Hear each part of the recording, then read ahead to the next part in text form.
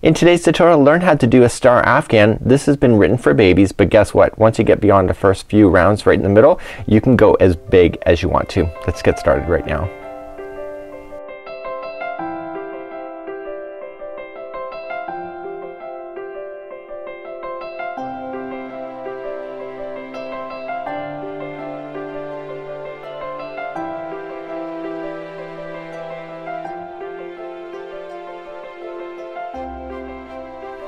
Welcome back to Yarnspirations as well as the crochetcrowd.com. I'm your host Mikey. Today we're going to learn how to make a star afghan together.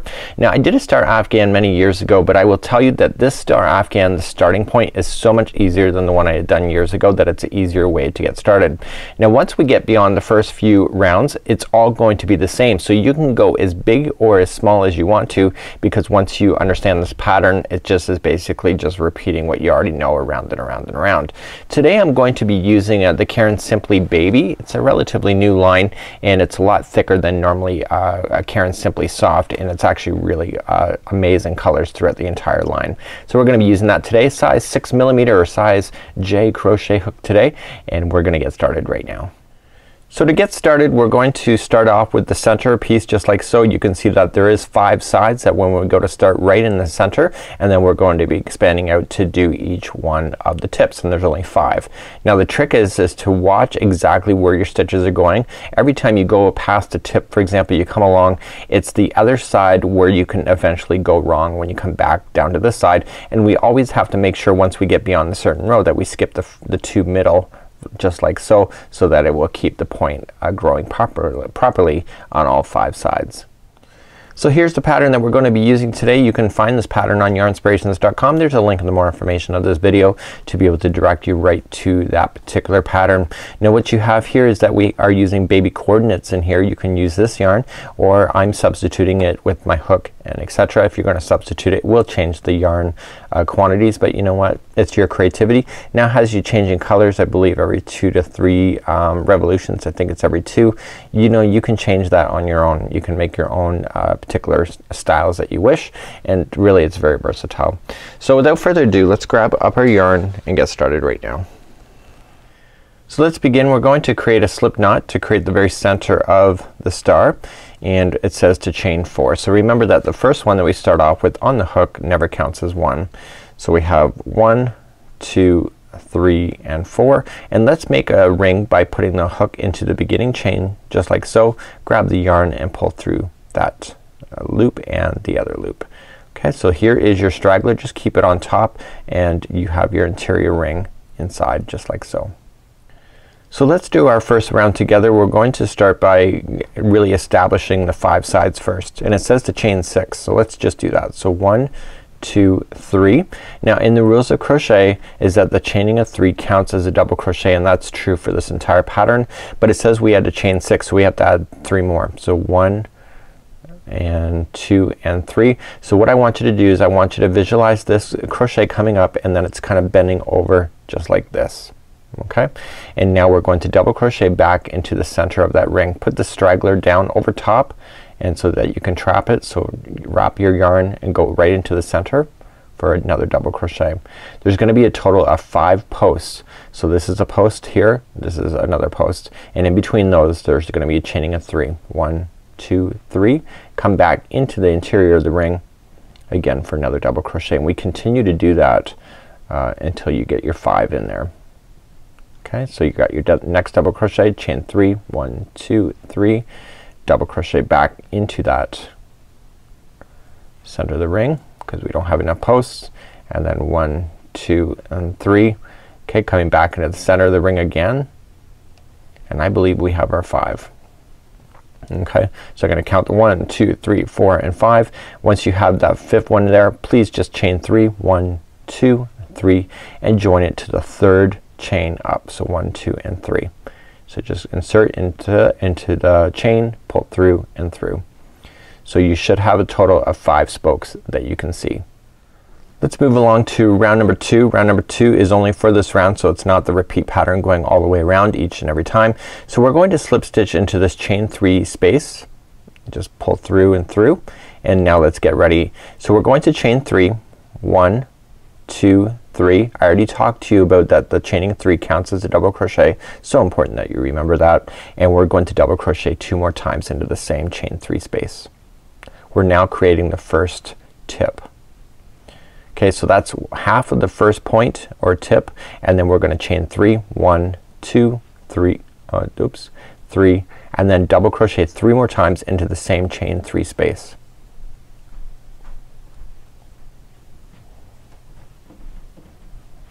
So basically what you're looking at is a tip of the star. It's coming up on one side, making the turn of the tip, and then coming down the other side.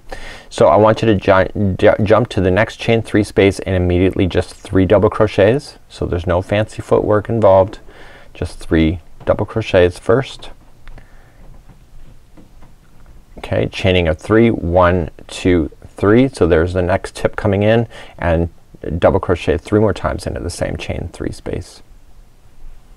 So guess what? You had 5 spokes, therefore there's 5 spaces. So when you go to do this in each and every one, you end up with 5 tips of your star. So you have one here and one here.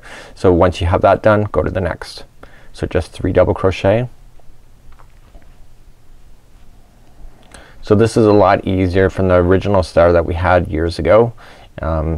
I just kind of stumbled on this pattern last night, and I was really surprised how easy it was to start. And I wish I would have found it years ago.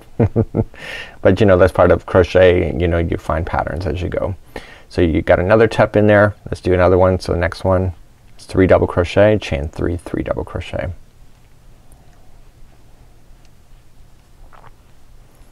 One, 2, 3.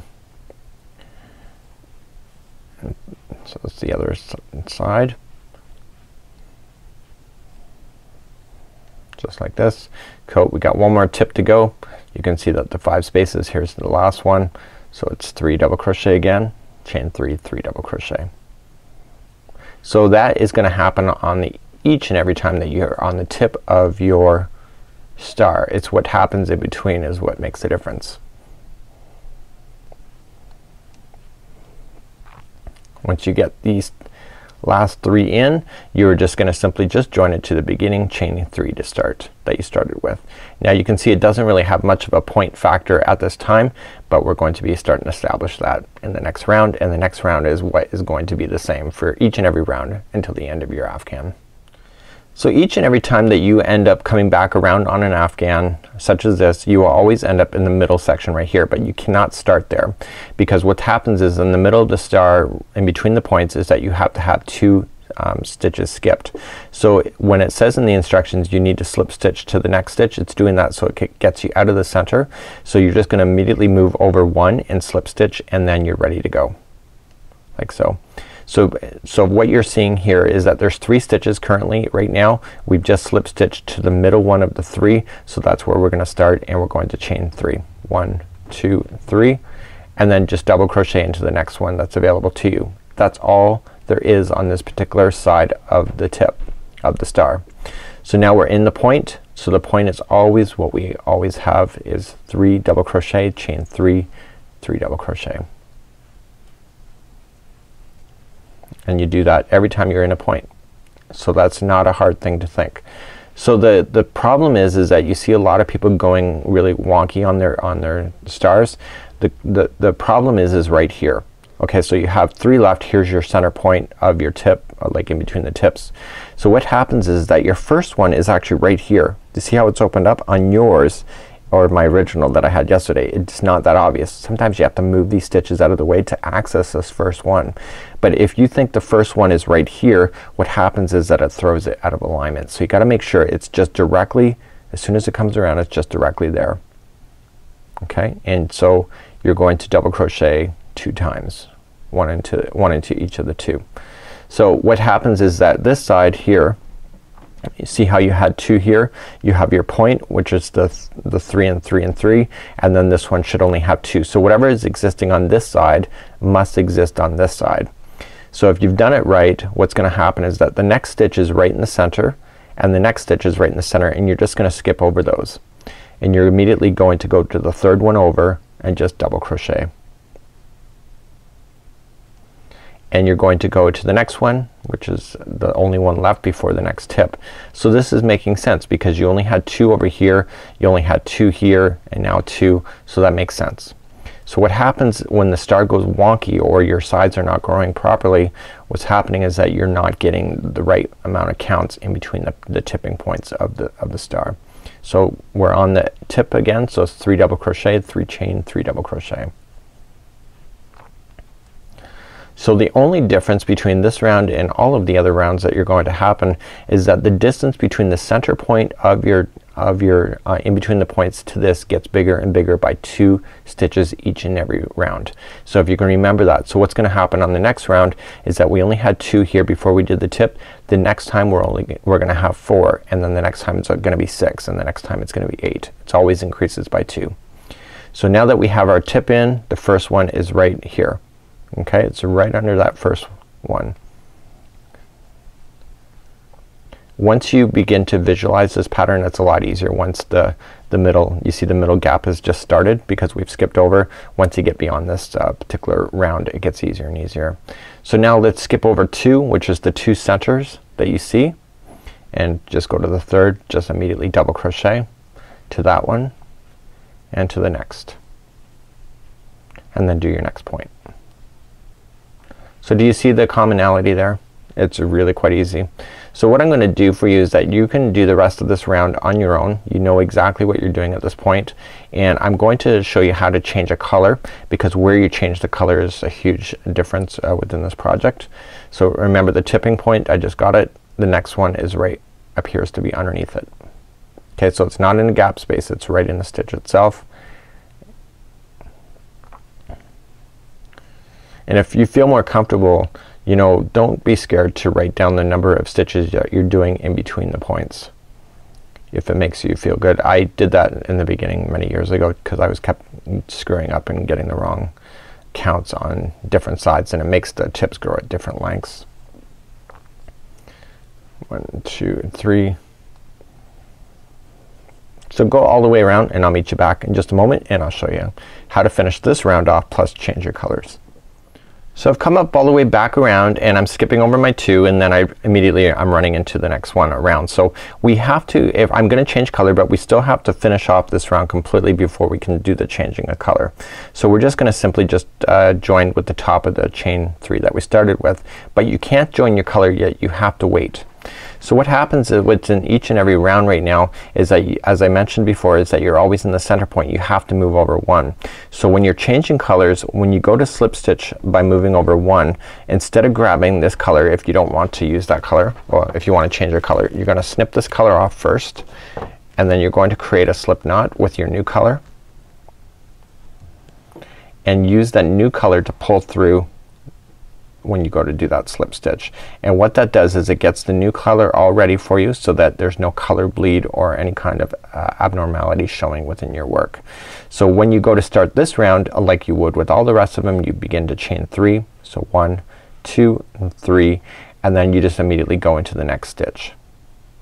So remember what I said in the last part of this tutorial is that last time we had 2 stitches before the peak. This time there will be 4.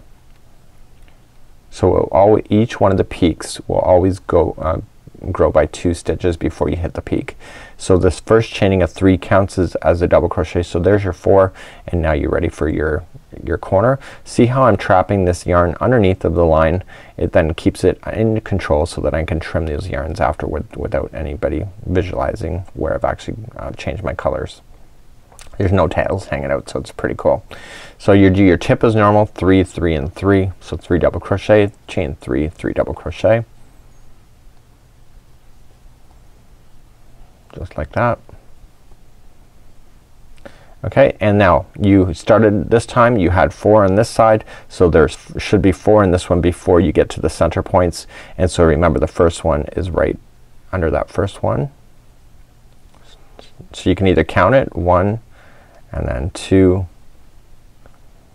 3, and 4, or what I just do is that I train my eyes to just ignore the 2 middles, because you're gonna skip over those 2 each and every time. So you skip over those 2 and just start double crocheting into the next.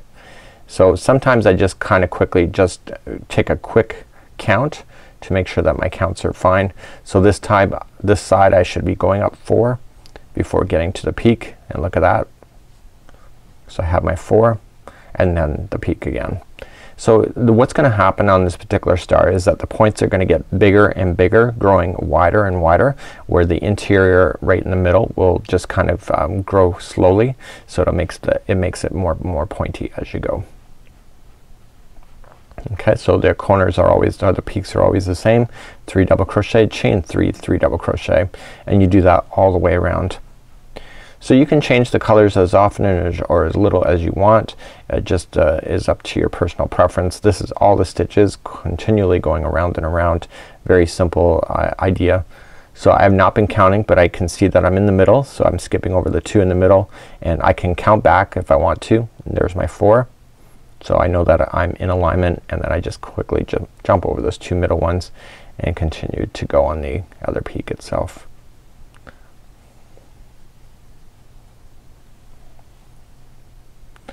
So basically you just have to keep going around and around and your points will come out.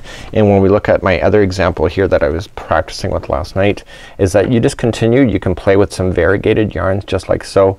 Really kind of a cool idea. What I just did on the very edge, okay, it doesn't say to do this in the pattern, but I just did a single crochet into every stitch all the way around, and I put 6 single crochets into the peak just like so, to give it a nice kind of finish just like this. So this will grow completely flat no matter what size that you make it, as long as you keep those stitches consistent. And you can kind of really get a glimpse when you look at the peak how it's growing up and up and up, because it's all growing by 2 on either side, and it just makes it kind of easier to understand if you can see that happening. So until next time, I'm Mikey on behalf of Yarnspirations as well as thecrochetcrowd.com. Good luck if you do this. I'd love to see your creativity, of course, on Facebook. Till next time, we'll see ya.